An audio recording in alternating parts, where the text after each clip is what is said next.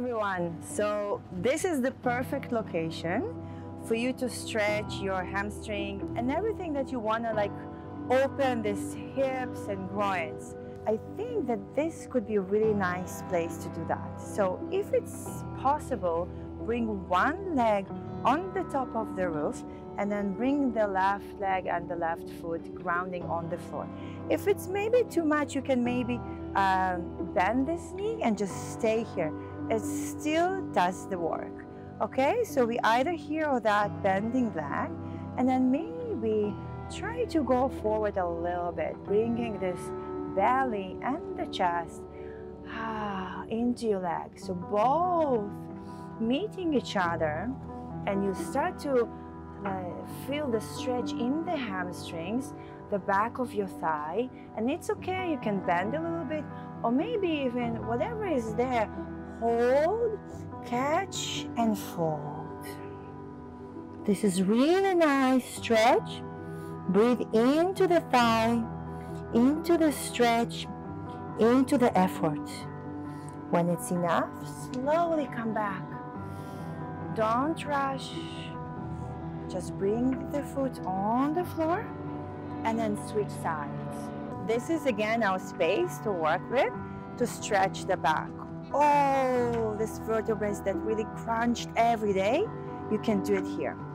So you're bringing the feet hips distance apart, and then see if you can reach away and hold something over here, and then slowly come with your hips backwards and releasing the head down in between your hands. If it's enough, stay there. Maybe you can go even deeper and then like sinking with the chest lower than your shoulders, and see if you can really hide yourself down away from your arms. It's a really nice stretch in between your shoulder blades, bringing the hips and thighs away from your head. Stay here as long as you want and stretch and feel and breathe. Once it's enough, come back with a rounded back, come back to standing, feel it, how nice it is, and maybe repeat. Please find this location on your boat, and then let's start. You can come either to downward facing dog, like right here, or start from your knees on the floor, and then releasing the forearms and the elbows into the ground, into your yoga mat, and then slightly coming to downward facing dog on your forearms. So it's like a variation of a pincha.